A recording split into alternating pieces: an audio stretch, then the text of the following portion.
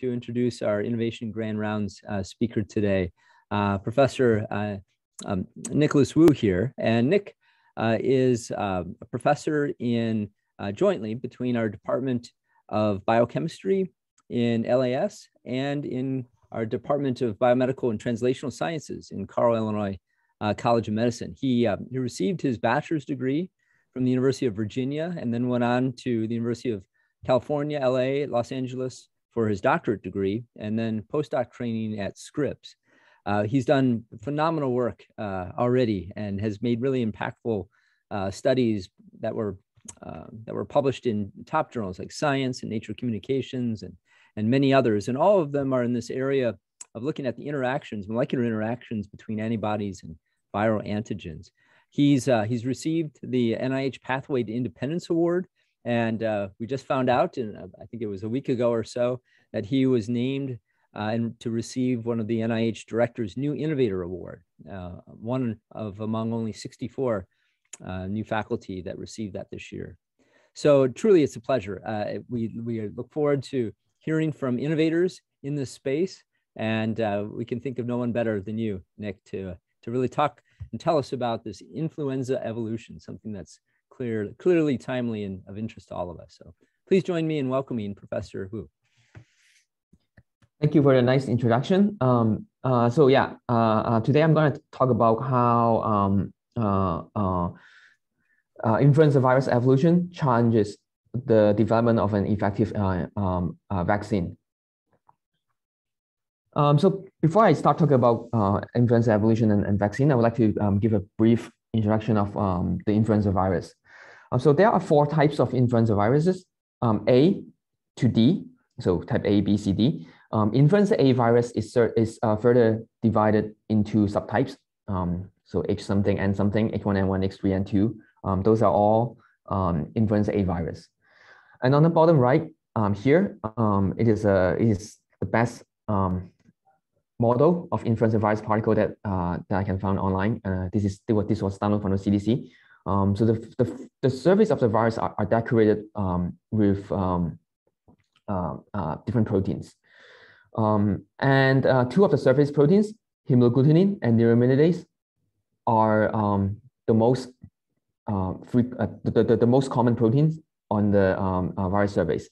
So the influenza D virus does not really infect human, and influenza C virus does not cause severe disease. They usually receive less attention. So people only care about influenza A and B. And currently, H1N1 and H3N2 of influenza A virus, along with influenza B virus, are circulating in the human population. And according to WHO, they cause around 3 to 5 million severe illness and a couple 100,000 deaths annually. Most research has been focusing on influenza A virus because it is thought to cause a more severe illness than influenza B virus. And unlike influenza B virus, which almost exclusively found in human, influenza A virus can cause a pandemic.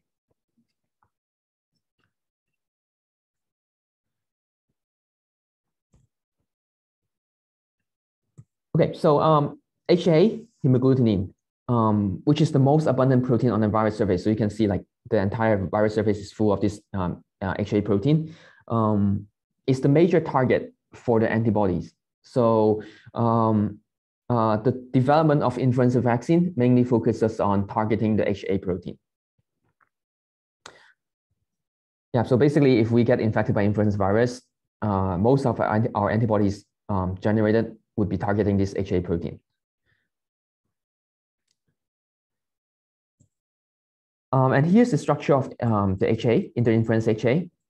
Influenza HA is divided into the head domain on top and stem domain in the bottom.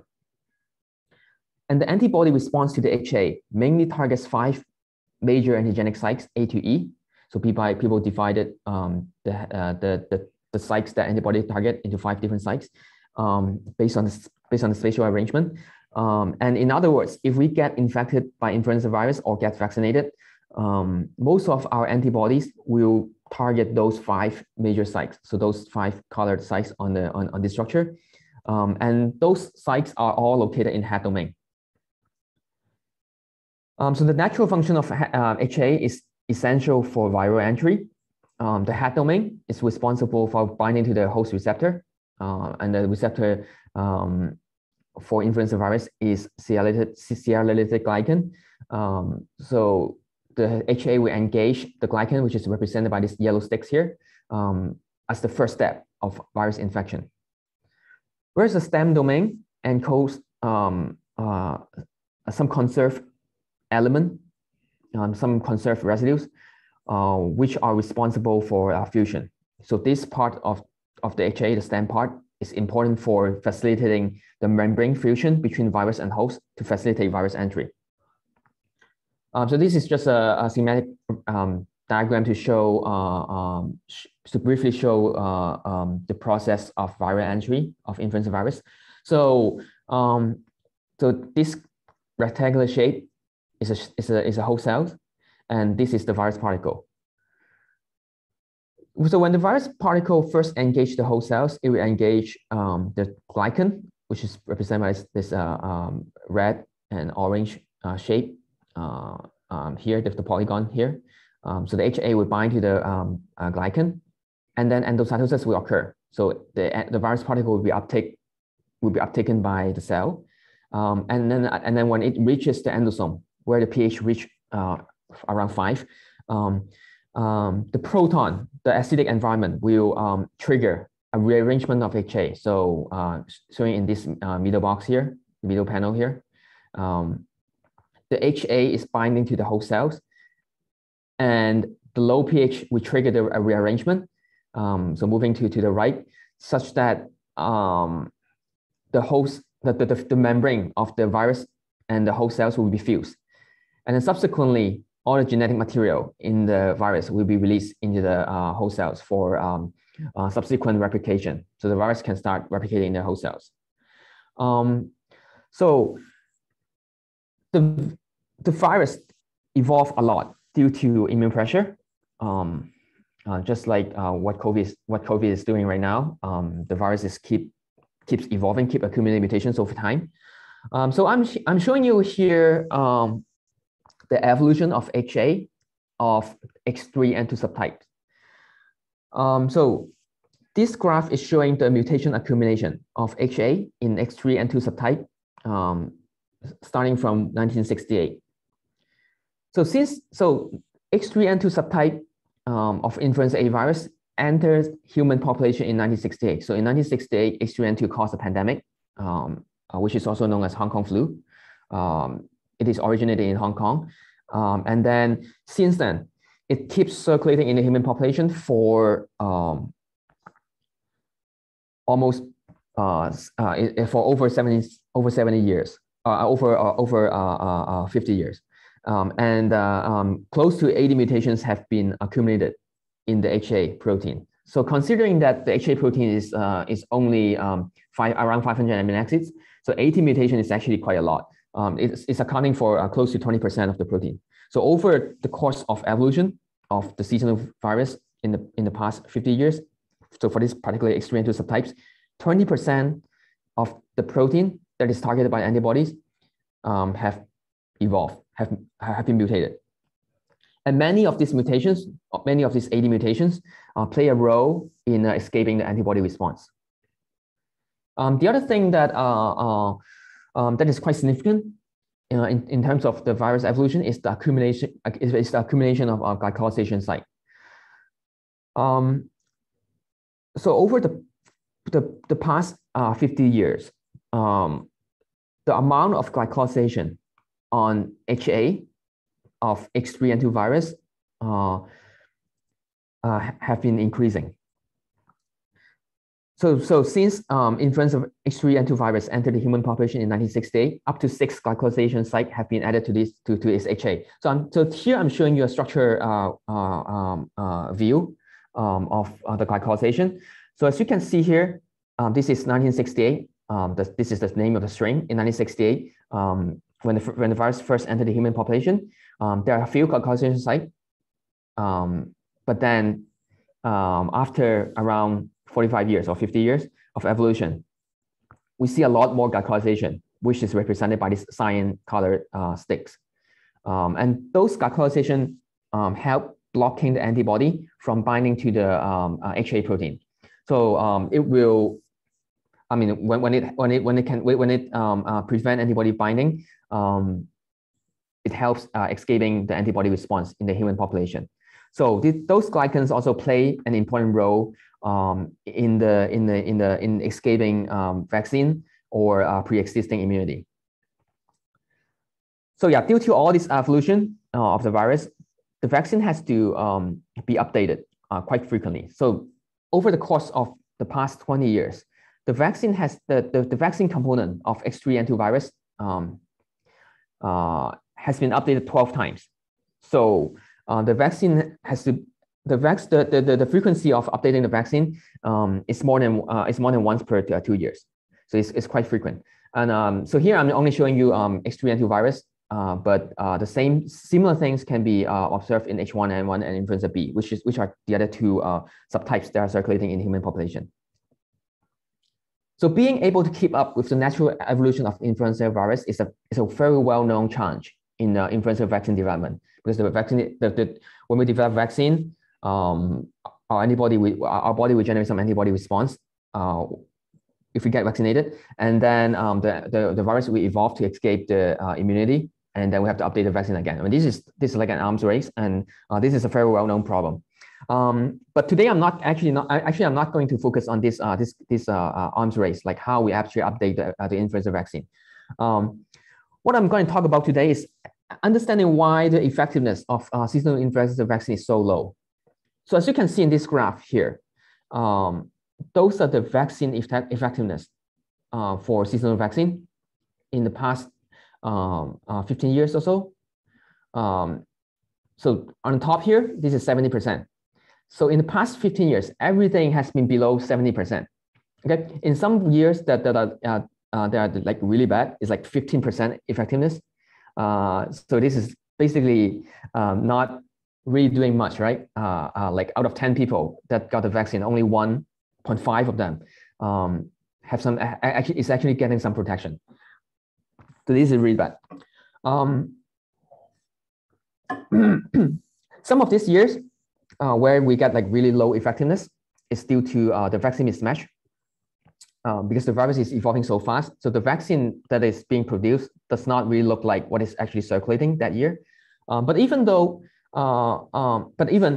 in some of the years where the vaccine looks like the circulating strain, where they actually do a really good prediction and predict what is upcoming, and they make a vaccine that matches what is actually ongoing in the circulating strain, the vaccine effectiveness is still like really low, like 61% for H1N1, flu B 54%, and especially bad for H3N2 33%.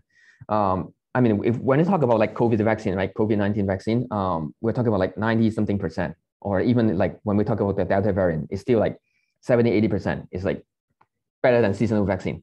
So the problem is like why? The question is why seasonal influenza vaccine is like so bad. To understand this problem, we can actually look at we should look at how the vaccines are being produced. So this is the market share of influenza vaccine in I believe 2014 or I believe 2018. So in 2018, 94% of the seasonal vaccine are actually produced in eggs. 3% are produced as recombinant protein, and 3% are cell-grown virus. But majority of them are actually viruses that are grown in eggs and are being inactivated. So growing in flu in eggs actually lead to egg adaptation. So flu actually evolve when they are being produced as a vaccine in eggs. And this actually is a major problem in influenza vaccine. And I'm going to spend the next half of my talk on this issue. So I'm just trying to show you the process of producing influenza virus in eggs. So what people do for eggs making seasonal influenza virus is that first they have to isolate some virus in human. Okay, so after they isolate in human, some virus in human, they have to predict like which strain it's gonna come up in the flu season for the particular year. So they usually do this process around 6 months before 6 to 8 months before the actual flu season starts. So they isolate so let's say in the US, right? The flu season is in the winter. So they do this flu isolation process during January, February to prepare for this flu season in October, November. And then after they do some prediction, they said, okay, so this flu strain is most likely to come up in the upcoming flu season 6 to 8 months later. They will inoculate the flu virus in the eggs. So they will keep growing the flu virus in the eggs to scale up to basically just do a large scale production. The problem is that the flu virus will mutate in eggs. And why does this happen? So I'm just showing you the HA in this like a spike on the virus, and different color representing the HA is mutating.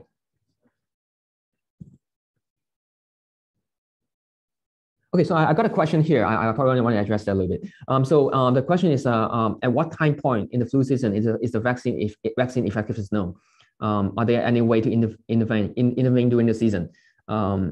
Yeah, so people can estimate the vaccine effectiveness like quite early on in the flu season. But the problem is that I mean, it's quite hard to change the seed strain to change the vaccine strain, because you have to reserve a couple months for like vaccine production and then all the transportation or the quality control. So it's actually quite hard to change something in the middle of the season. Yeah, so basically we are committed to this vaccine simply based on the prediction, like around 6 months before the actual flu season starts. Okay, so let's get back to the adaptation issue. Again, HA binds to the receptor to facilitate virus entry, and the receptor for the virus looks different in human or in avian. So eggs, they're chicken eggs, right? The avian.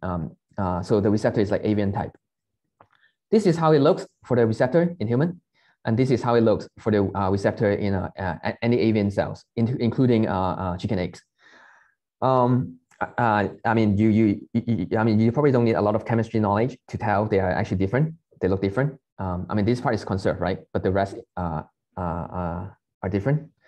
The problem is that the difference in receptor is that the receptor binding site actually overlaps with 3 of the major antigenic sites, A, B, and D. So blue, red, and orange. So receptor binding site partially overlaps with the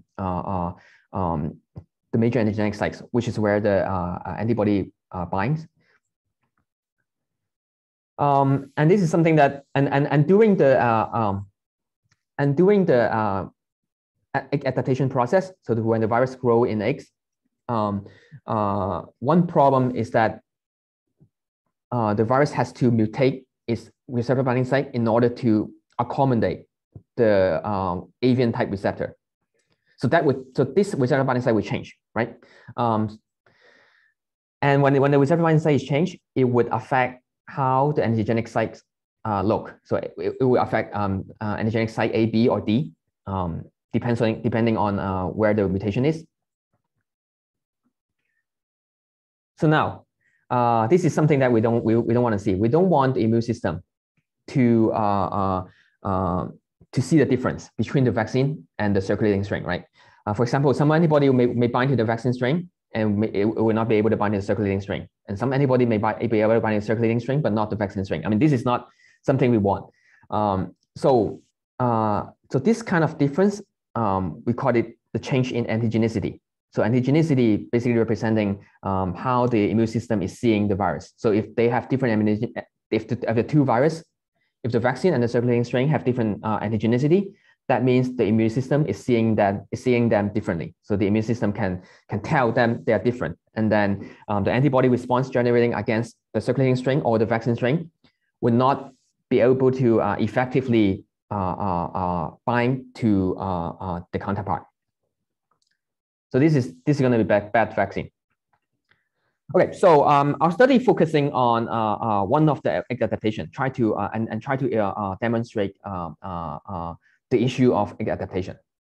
So this mutation is called L194P. It's changing from leucine to proline at the residue 194. And this is part of the receptor binding site. So L194 rapidly emerges during egg passaging. So when you grow the virus, when you grow the H3N2 virus in eggs, so we call it egg passaging. When you passage the virus in eggs, this mutation pop up like really quickly. We can look at the database, and this is what we do. We look at the sequence database, and we found that when the virus is grown in eggs, this L194P mutations is very common, represented by the blue color. If the virus is being sequenced without passaging in eggs, so people just some clinician just isolate the virus from the human without putting them in eggs and just sequence them directly, we never see that mutation. Okay, and this mutation locates in the receptor binding site. So this part is the receptor binding site. The green color is the backbone of the receptor binding site, and we can see that L194 is located like pointing towards the receptor binding site. So we did an experiment where we draw the serum from people vaccinated by the seasonal vaccine, and in this time, the seed stock contain L194. So we ensure every individual get the virus, get the vaccine where the HA contains L194 without the adaptive mutations, and then we draw the serum, and then we test the binding to the HA that carries the L194, which is matching what is included in the vaccine, or the P194, which is the adaptive mutation, and then we can see that the serum binding drops a lot, which means the immune system is able to tell the difference between L194 and P194. And then we also test the binding of a monoclonal antibody. So this antibody called CO5, it binds to the receptor binding site. It is actually one of the really good antibody that people isolate.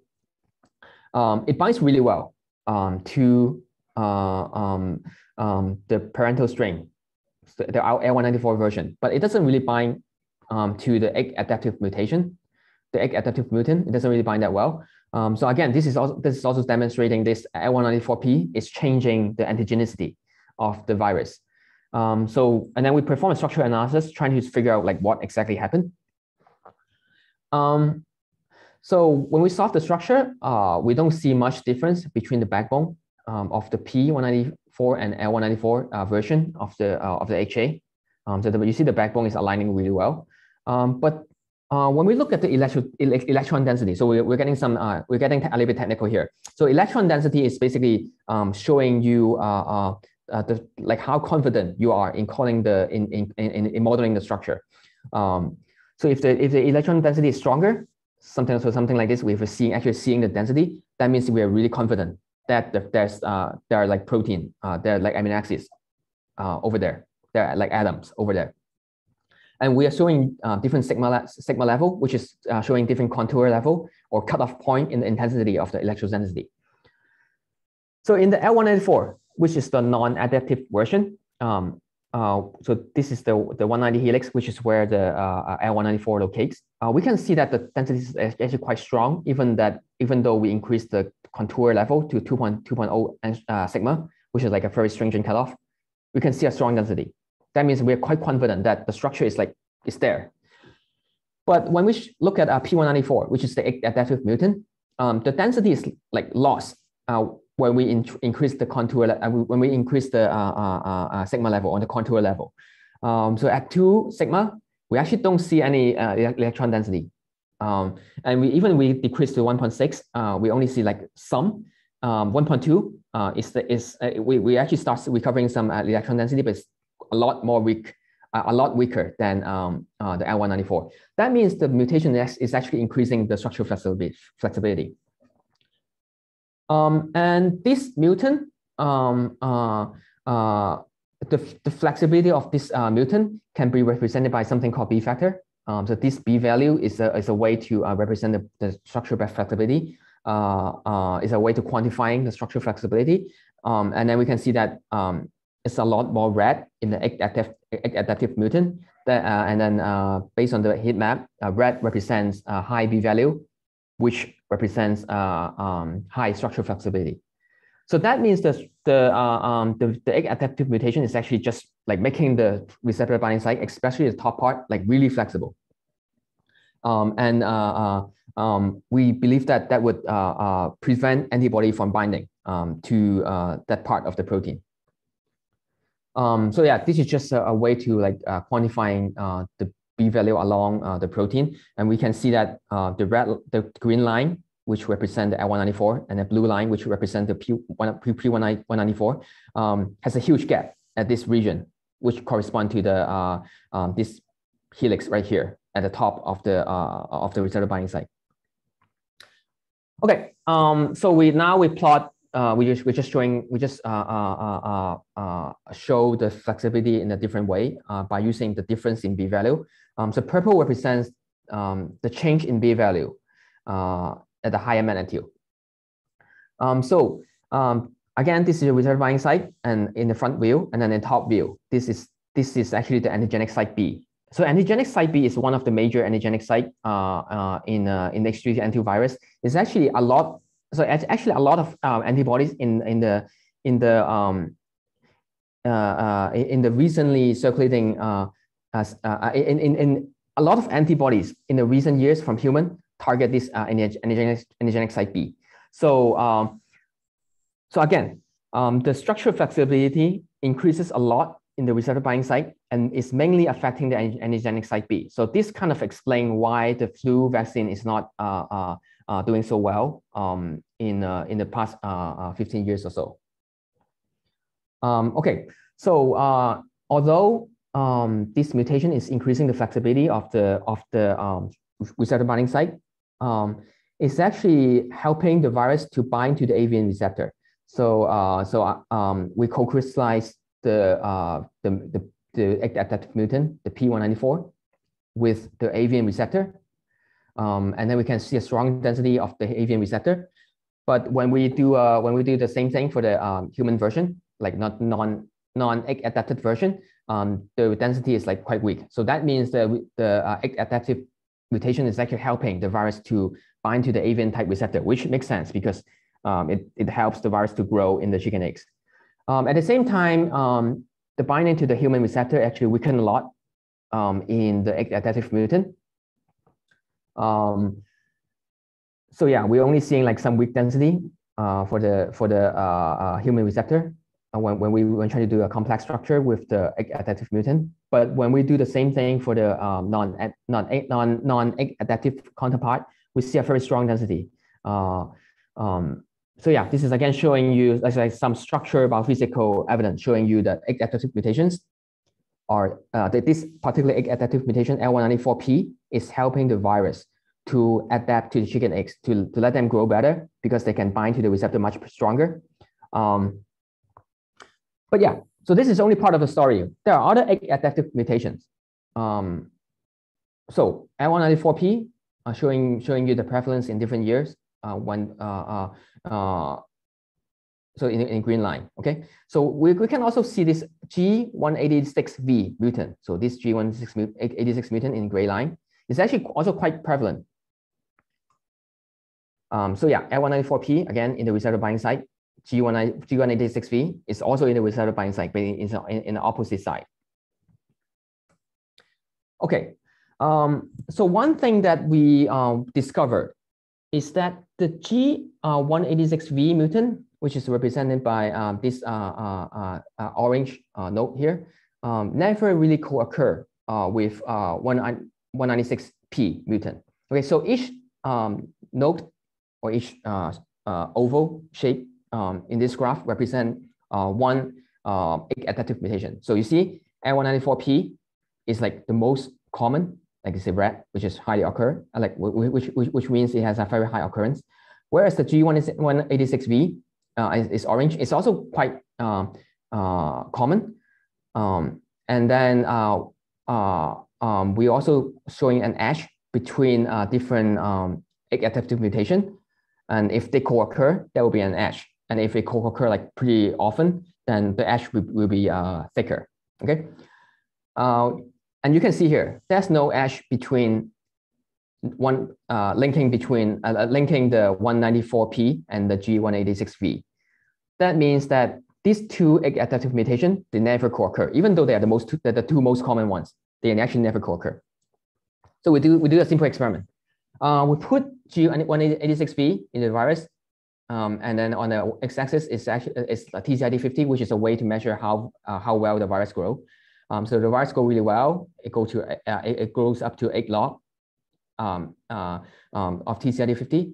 Single mutant, it also grows. G86V, it grows pretty well, like wild type like. L194P, it doesn't grow as well because this is where we're using here human cell line to do experiment. So L194P, we know that it doesn't bind to human receptor that well. So this loss in replication is expected. But what is surprising is that if we put those two mutations together, we cannot really make the virus. So these two mutants together is not compatible. If you put them together, the virus cannot survive. We do it for 2 strains, Brisbane 07, Victoria 11, same observation. So we're trying to understand why these two mutations are not compatible. One thing we look at is we try to measure the distance, the height of the receptor binding site to understand the effect, the effect of the mutation. So in gray, those are all the natural strain isolated from human, no adaptive mutations. And then this mutant right here, this particular strain right here, it carries the L194P mutation. So the height of the receptor binding site drops a lot. So it kind of like the L194P, I mean, it's not a lot, but it drops a little bit. So it actually squeezes the receptor binding site a little bit, okay? And then we have this another mutant, right, that never co-occurred with L194P, and this mutation is called G186V. We talk about that a little bit. And this mutation actually increased the height of the receptor binding site. So this is expanding. So these two mutations actually have opposite effect on the receptor binding site. Again, we solve some crystal structure just to show that it is indeed the case in our hand. And then now we can see L194P in orange, and this particular mutation, this particular strain carry the G186V in blue. We can see that the helix, the position of the helix, which is where those two mutations locate, actually differ quite a lot. Okay. Yeah. So L194P, if we use a very low contour, we actually can recover the density of the receptor binding site. But if we put two mutations together, the density is much weaker. We don't actually see anything. Actually, I think this sigma is around 0.5. We don't see any density at all for the helix. So let's summarize what this means. So we know that L194P increased the flexibility of the receptor binding site. That prevents the antibody binding, right? But the virus can still replicate in X, and actually it's actually helping the virus to replicate in X. Whereas these two mutations, they're both helping the virus to adapt to X. When we put them together, it's actually destroying the receptor binding site. The virus cannot replicate anymore. So one interesting thing is this G186V mutation actually does not really change the antigenicity.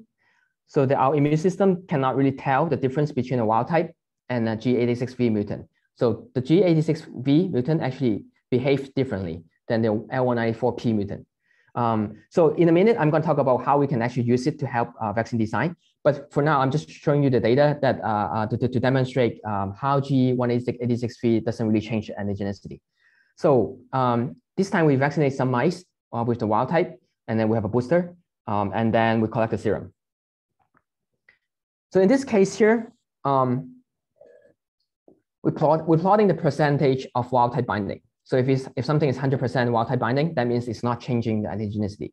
So as we can see here, G186V in this graph right here, most of them are like actually 100% wild type binding. So that means it's not actually changing the antigenicity that much. Whereas L194P, again, this is consistent with what we found using human serum. the percentage of wild type binding drops a lot. That means that the L194P is changing the antigenicity, but not G186V. So we use the same monoclonal antibody again to test the binding to the wild type single mutant, 186 single mutant, and also the 194 single mutant. So this result is consistent with what we found in the previous study. L194P basically just abolished the binding of the antibody, whereas G186V, the antibody still binds okay. It's actually quite similar to the wild type. That means G186V is actually not really changing the antigenicity. So our immune system cannot really distinguish the wild type and G186V. So this is actually something good, right? We can actually use G186V in our for making the egg adaptive mutation. So this is a graphic summary. So we have some H3N2 clinical wild type. We can add the G186V for it to grow really well in eggs. So now we can make the vaccine with G186V, and this has good antigenicity. So in this way, we are actually not. So we can still get a quite decent vaccine. Whereas with the virus can also adapt differently by acquiring L194P, but that way the antigenicity will be really bad. It would completely change how the body is generating the antibody response. And the antibody response to this L194P would not be able to recognize the parental virus really well. The good thing is those two mutations are not compatible.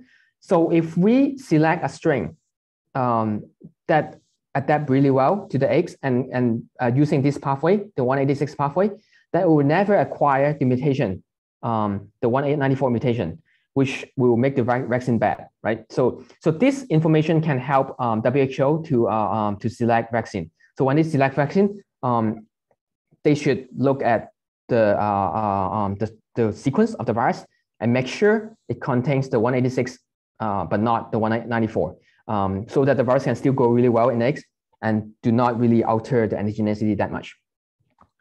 Okay, so there are several future directions that we are that are ongoing, and they can be potential projects for the med students, the med school students here.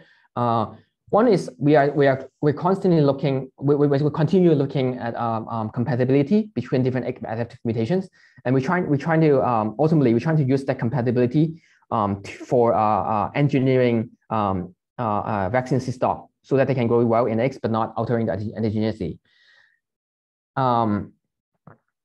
Yeah. So and the other thing we're trying to look at is the compatibility between egg adaptive mutations and natural mutations. So we would think that different isolate have a different tendency in picking the pathway of adapting in eggs. So that's also something that we should consider in picking cyst strain for making a flu vaccine. So yeah, the ultimate goal here is trying to optimize the cyst strain selection for a grown influenza vaccine, which continues to dominate the market share in the seasonal influenza vaccine industry. Okay, so yeah, we're going to move on to talk about something a little bit more exciting. I mean, at least it's more exciting to me, which is to develop a universal influenza vaccine.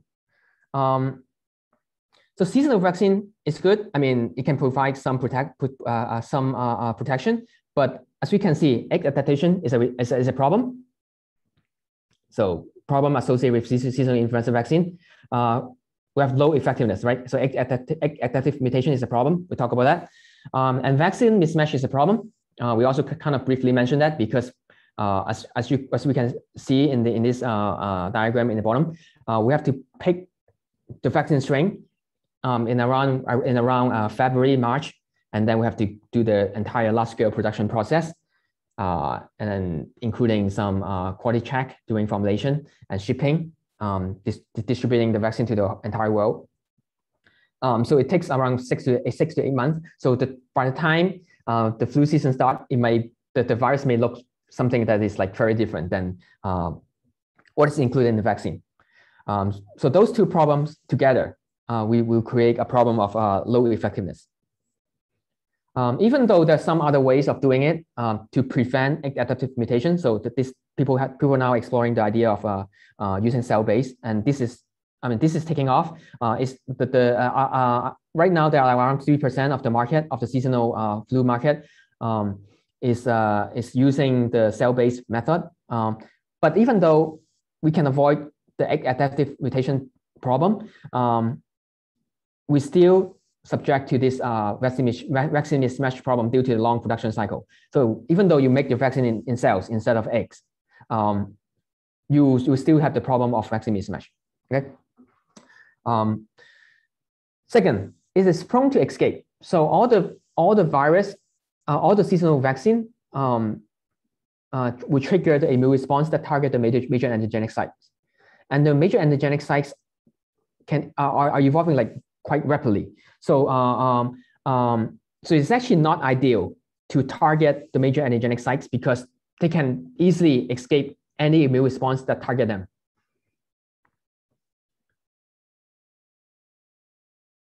Yeah, I'll address the how COVID pandemic help us accelerate the production cycle at the very end. Okay.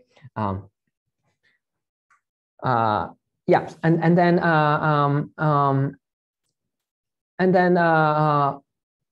the other thing is the seasonal vaccine cannot really protect us from the zoonotic subtypes. So what is zoonotic subtypes? This is something that I didn't really talk about in the introduction. So this is actually the ecology of influenza virus. Influenza virus has a reservoir in equator birds.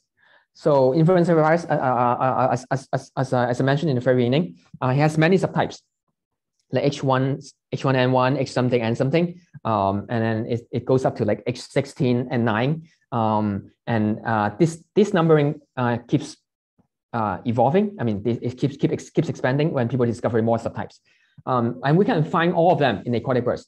They don't really kill ducks. If you infect ducks by influenza virus, the ducks are just fine because of something special about the genomes of the ducks that we are not going to talk about. But they provide a reservoir for the virus, just like bats for coronavirus. Influenza virus, they like to live in aquatic birds, and they will spread to some domestic poultry or some other animals, including whale or a seal, turkey, horse, and some other animals. And then it can keep spreading in different animals. So in 2009 pandemic swine flu, that was where the virus in the swine transmit to human, and then it created the pandemic, right? So that's what happened in 2009. So right now, as I mentioned in the beginning, there are two subtypes of influenza A virus, H1N1 and H3N2, being circulating in the human population. But we shouldn't forget about other subtypes because they have the potential of causing pandemic. So those are some of the previous pandemic in the past century. So one of the notable ones is Spanish flu in 1918. So it caused it infect 500 million people and killed 50 million people. So consider that back then the population of the world is much smaller. That's actually like quite impactful. The amount of people they killed, the amount of people who got killed by the pandemic was much more than people who died during the World War I during that time. So yeah, so H1N1 caused a pandemic, and the virus just stay in the human population and become the seasonal virus. And then we have a H2N2 pandemic during 1957, and the virus stayed for 10 years, and that got replaced by a pandemic in 1968, H3N2, and this H3N2 virus was quite impressive. After the pandemic, they just stick around in human population up to now. Okay, so basically all the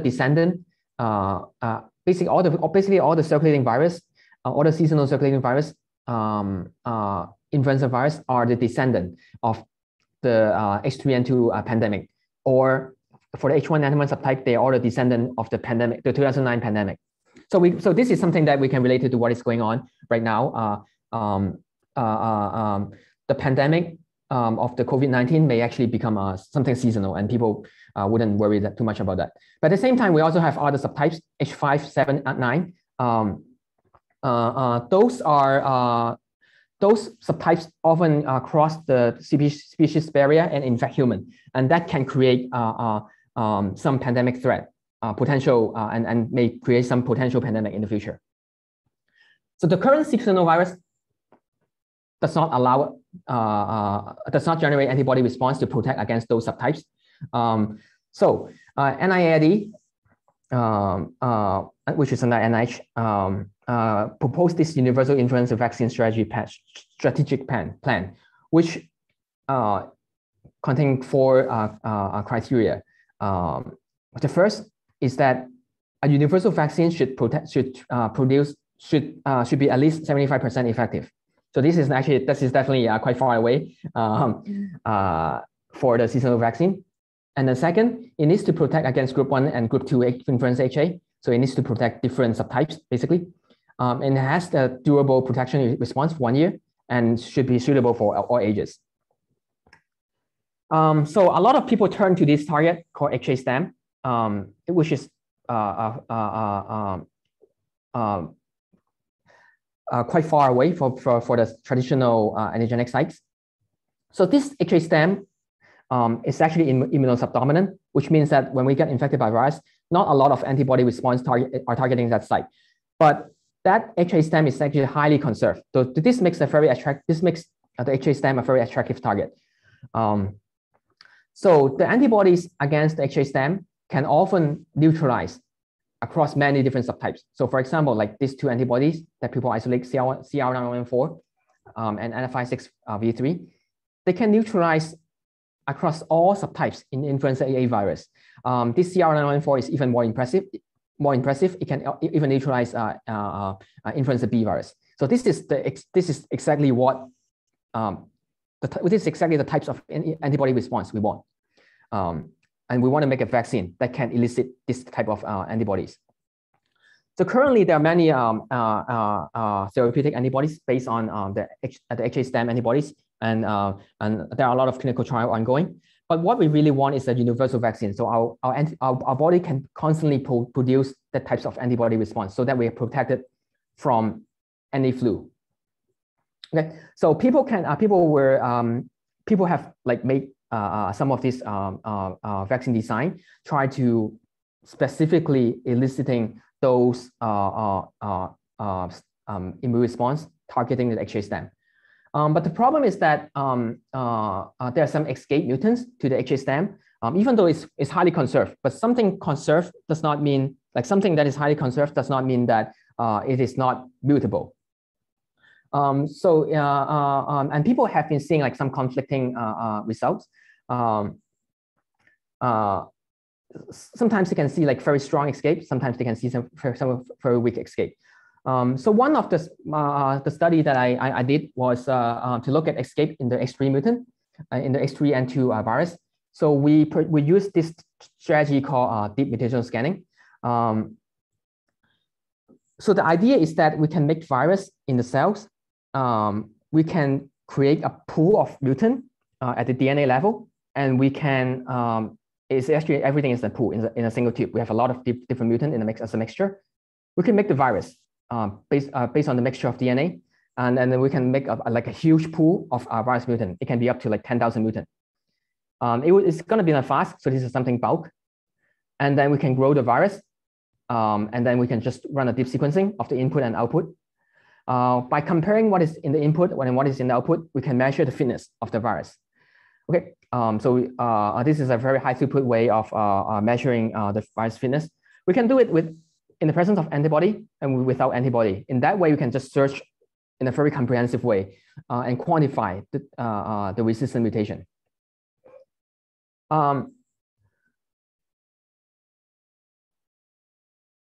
Yeah, so yeah, I got a question right here, but I'm going to answer that at the very end. Let me finish this in the slides first. We use this way to quantify the escape mutant. When we try to look at the HA stem across 8 residues that are sitting in the center of the HA stem, we see a lot of them actually can replicate pretty well. So red is like good fitness, right? So they replicate really well.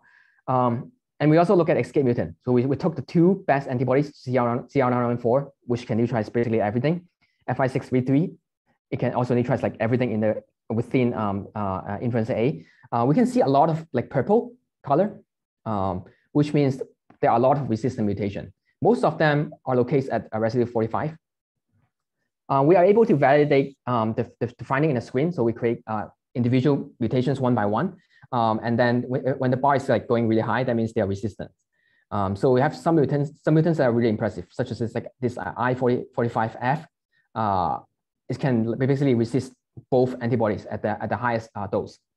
So this is just a correlation between the validation experiment on the y-axis and the x-axis is the screening result. So it correlates pretty well. So 45, a lot of resistant mutation. So we try to focus on that a little bit.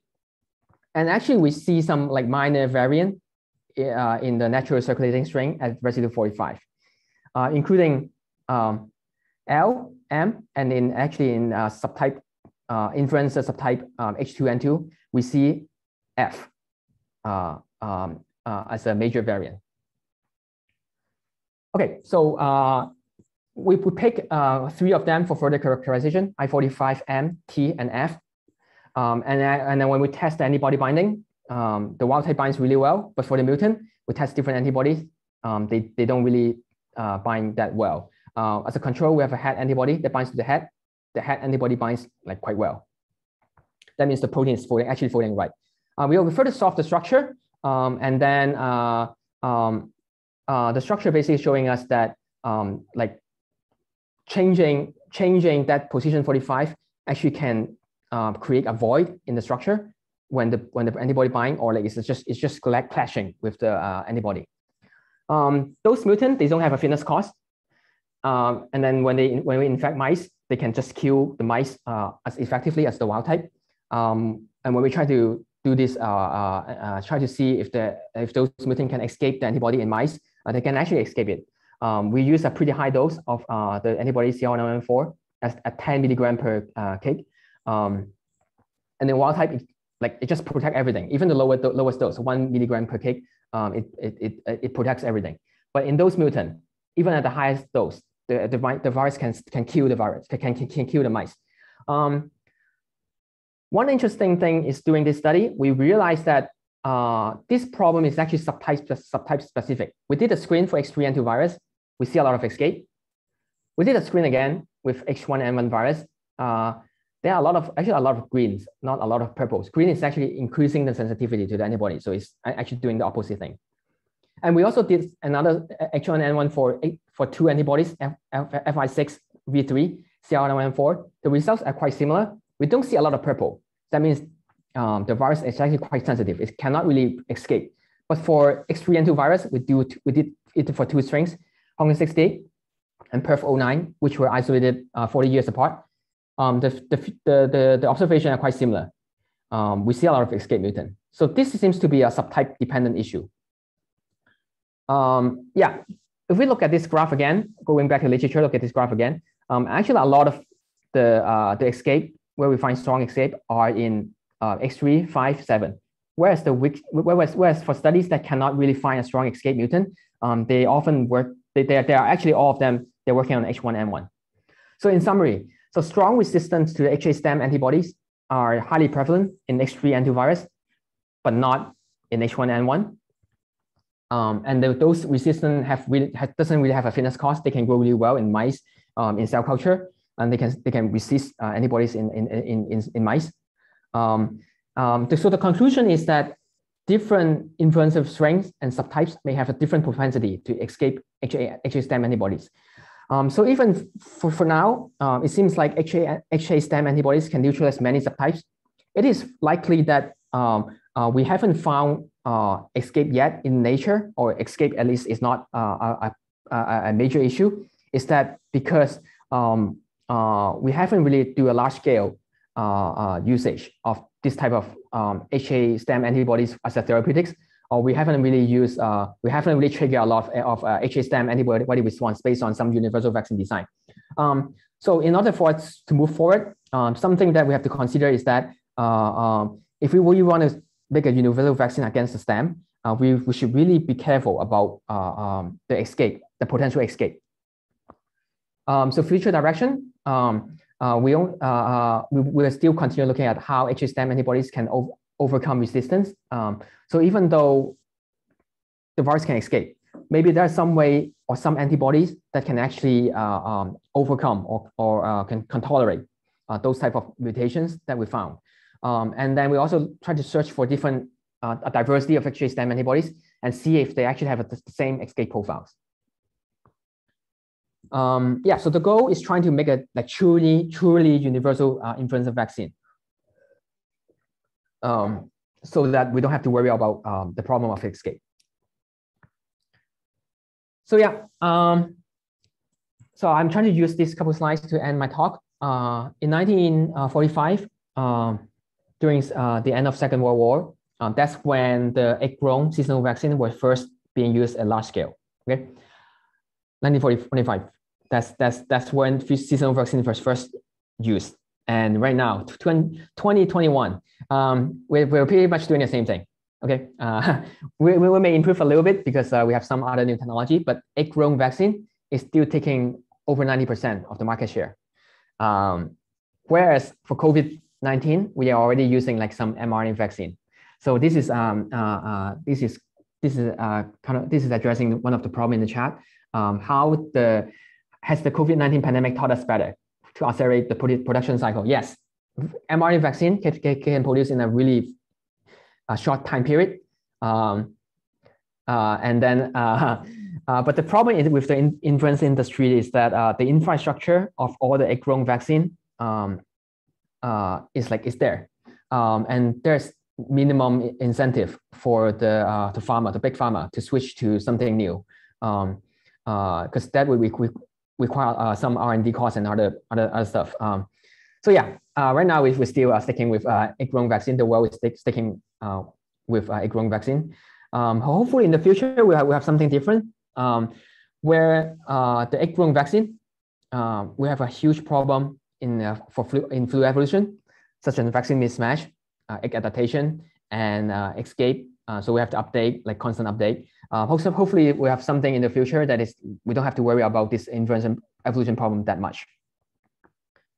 Okay, so with that, I would like to acknowledge people in my postdoc lab, some of my collaborators in my postdoc institute at Scripps, and my collaborator at UPenn, Fred Hutch, Hong Kong University, UT Austin, and people in my lab that are helping to push this research direction forward, and of course all the funding from NIH and Gates Foundation.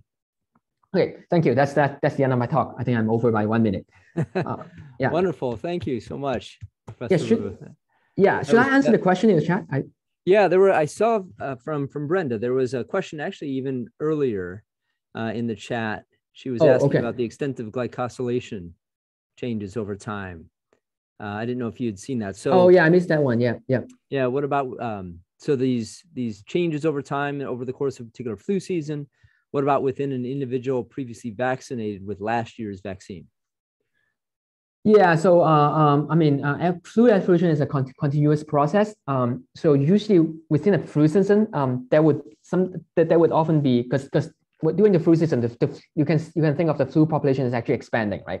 Mm-hmm. I mean, when flu activity is low, we only have like one or two flu, one or like a few infection going on. But when the flu season is going, the flu population expand, then oftentimes we discover some new mutations. And of course, glycosylation is something that is associated with new mutations. So that can happen. And that actually happens before. And then another question. The cells, yeah. Yep, in the cells. Yeah, so for the cell, when we passage the flu in eggs, sometimes they will lose some glycosylation that is related to egg adaptation process. When we passage the virus in cells, this loss of glycosylation is not as severe, but if you passage them extensively, we can still see the loss of glycosylation. So that means that we still have a selection pressure in the cells for the virus to evolve towards less glycosylation, but the selection pressure seems to be much weaker than what we see in eggs. So cell is like making vaccine in cells is definitely much better, but this problem is still there, basically. Yeah. I'm surprised you had mentioned, for a lot of these companies economically, right? The sort of the supply chain, the production lines are geared for the egg model that, but yet if the outcomes are that much better, I would think it would be worth the investment to switch. Yeah. So I think there are some marketing, like some business people, they're trying to project what is happening in the next 20 years. They're foreseeing that in the next 20 years, the egg adaptive vaccine will be shrinking to around 70% of market share, based on all the cost model and stuff. So I mean, 70% is still it's still quite a lot. I mean, 20 years dropping from 90% to 70%. That's not a huge improvement, I would say. So yeah. Good point. Yeah. I think those were the main questions in the chat. Let's open it up for the audience here. Feel free to unmute and ask questions that you may have.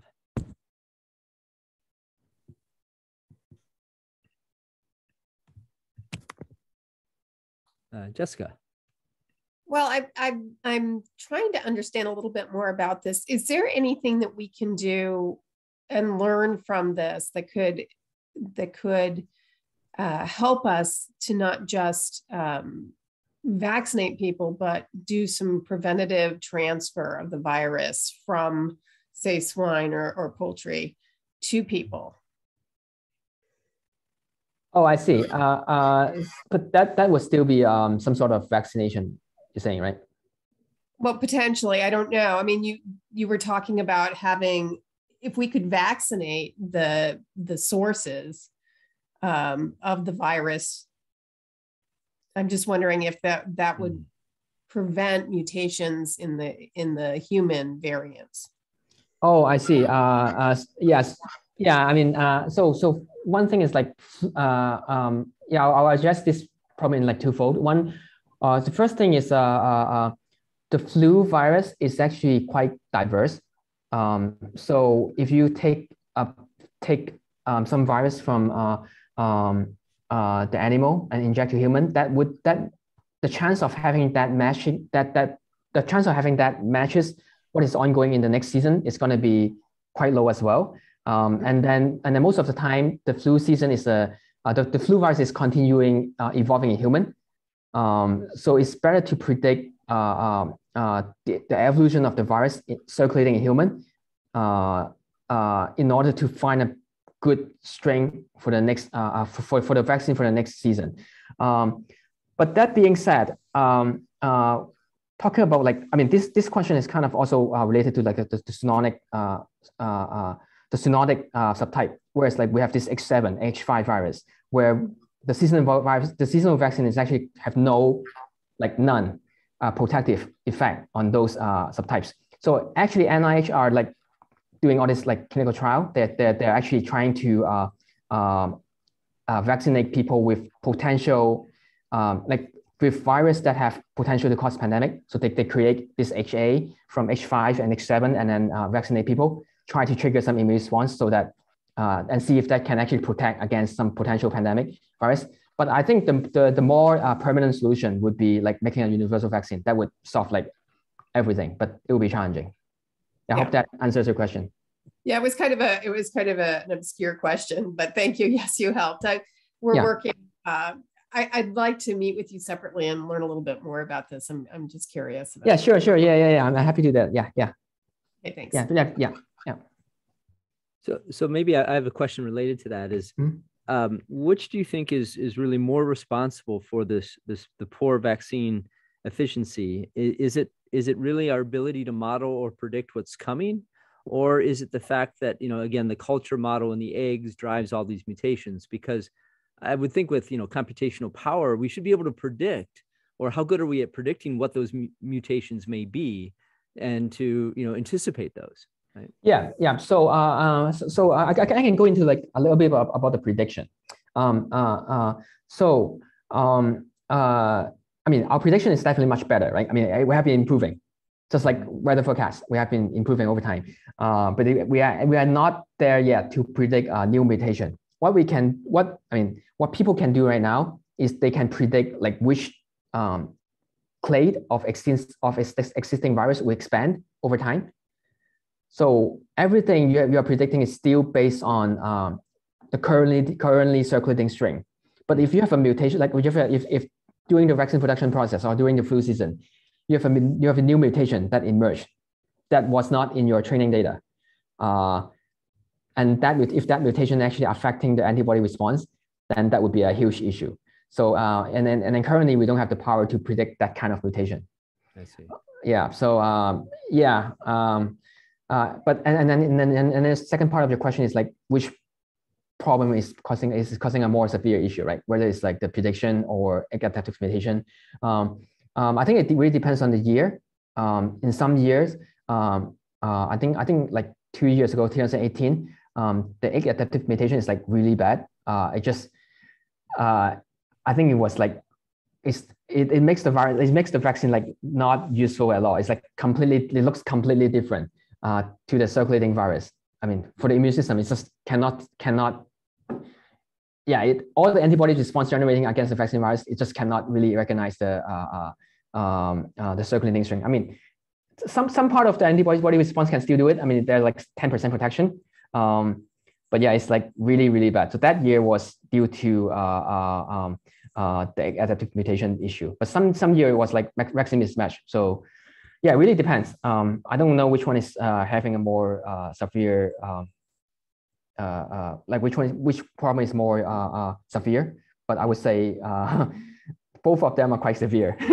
Yeah. Interesting. I had a question. Yeah, so I'm just curious, and we might not have research for this. How does the mRNA vaccines match up in terms of the effectiveness and the mutations? Yeah. So mRNA vaccine of flu. I think Moderna. Is it Moderna? Yeah, I think Moderna is they're trying to. I might be wrong, but I think it's Moderna. Is trying to do this like combining the COVID vaccine with flu vaccine using this mRNA vaccine approach. I think that's a good idea. So you can shorten the production time and everything, and you can avoid adaptive mutation. I haven't really I haven't really looked into what's the effectiveness of that, but there are some other approach, such as recombinant protein vaccine, where people actually make the protein, like they produce the protein in insect cells. I mean, this is a very common way of making HA protein. So to make the protein in insect cells, so the sequence they put in will be will exactly be the same as the protein they get. I mean, the protein sequence they get right from the output. So this issue can avoid any adaptation problem, like no cell culture adaptation, no adaptation process. So this is a really good way to ensure you're getting what you want. And the effectiveness of that is actually higher than the seasonal vaccine. I think it's higher by quite a large margin. So this is showing that like some of the newer technology, for example, recombinant protein vaccine and potentially mRNA vaccine can actually improve the effectiveness of seasonal vaccine. Yeah, I hope that answers the question. Yep, thank you. Yeah.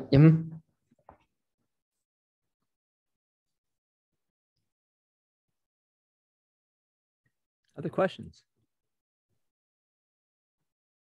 I guess I was listening throughout the talk for AI to come up, and it just seems like, with this ability to identify patterns and in all this with these mutations, where do you see a role for AI to play in predictions here?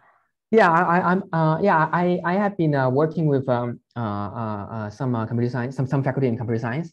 I think like some of the model is actually doing quite decently. I mean, it's not like perfect. There's still like quite a lot of uncertainty in the model, but like some of the language model, I think they're doing quite well.